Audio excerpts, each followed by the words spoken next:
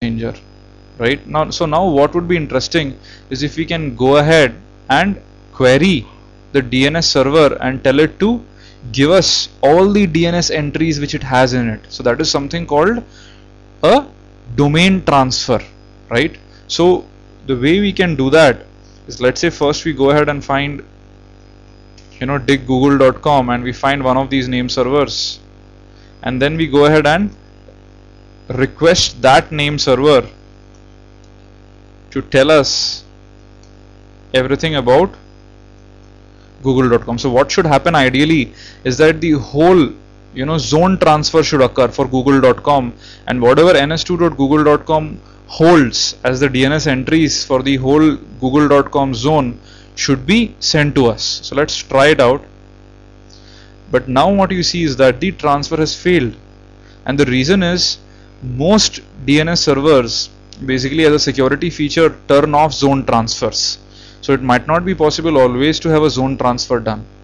So Google has it disabled, but some places might have it enabled. So as an example, maybe you can try out an educational institution, because most of them would have it enabled. And let's say we go ahead and find out iitg.ernet.in, right? So we can first find out the name servers which are here, and we go ahead and see that Luit is one of the name servers. So we go ahead and make a request to Luit, right? So iitg.ernet.in, so this is the educational institution where I studied. So one of the premier educational institutes in India, and I was lucky enough to be there. So let's go ahead and make a query to luit.iitg.ernet and tell it to do the whole zone transfer of the IITG domain by using this command, right? So a whole zone transfer request is being initiated, and now if you look at it, we've actually got a reply, and this is the whole zone, right? iitg.ernet.in, and then you have these servers which are there here, and what is exactly the server's IP addresses, so on and so forth. So whatever DNS records luit.iitg.ernet had about this domain has been now sent to us, right? So you can see a whole lot of servers, whatever is there, right?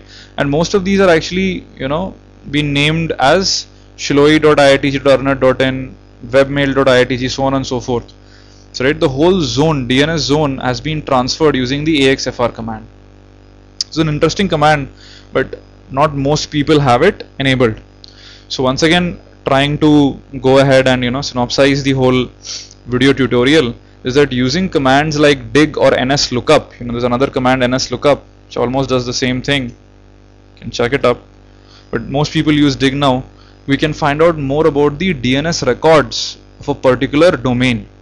This is very useful because, let's say, as a vulnerability assessment expert, somebody says, I have this domain xyz.com, go ahead and do a vulnerability assessment, a black box vulnerability assessment from somewhere on the internet.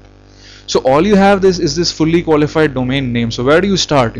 How do you find out what is the IP address, what are the domain name servers, what is the mail server's address, so on and so forth, and maybe if a zone transfer is allowed, you could find out even all the other servers which are hosted on the same network, and this gives you a staging point for more vulnerability assessment exercises as to which servers you need to go ahead and test.